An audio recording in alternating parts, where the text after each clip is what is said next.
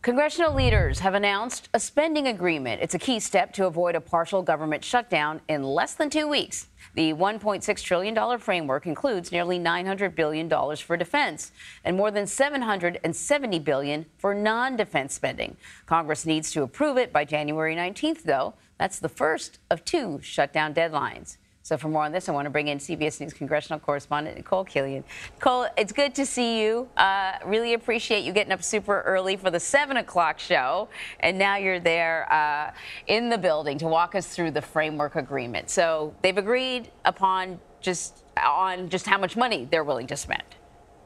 Exactly. What's called top line spending or top line number. And so that top line number that you laid out, $1.66 trillion, really the initial top line was $1.59 trillion, which hews pretty closely to what was agreed to in the debt limit package last spring. And so that does include some $886 billion in defense spending, additional $772 billion roughly for non-defense spending. And again, kind of maintains those spending levels that were previously agreed to, which is significant because there was a lot of question, especially with Speaker Mike Johnson coming in, as to whether or not he would, align with the agreement that former House Speaker Kevin McCarthy agreed to with the White House, obviously now with McCarthy no longer in Congress. So by maintaining those levels, the hope is that this takes some of the pressure off of these upcoming funding deadlines come January 19th and February 2nd, when the government is due to run out of money.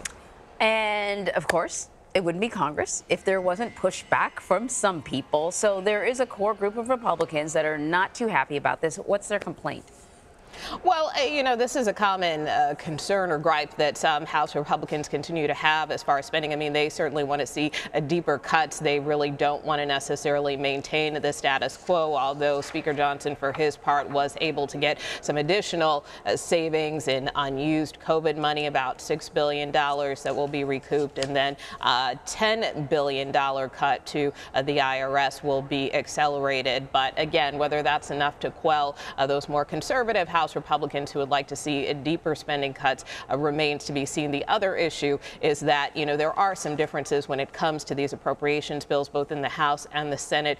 The appropriations bills in the Senate have all been approved or passed out of committee on a bipartisan basis. Over in the House, many of these bills have some controversial policy riders to them, if you will, kind of these culture war amendments that we have seen House Republicans attach to other big pieces of legislation. And Senate Democrats have made clear, look, if you try that, then we're simply not going to put up with it. So that is kind of one issue that still remains to be worked out, and certainly one that Speaker Johnson is going to have to negotiate carefully with his conference. Yeah, indeed. Nikole, thank you very much.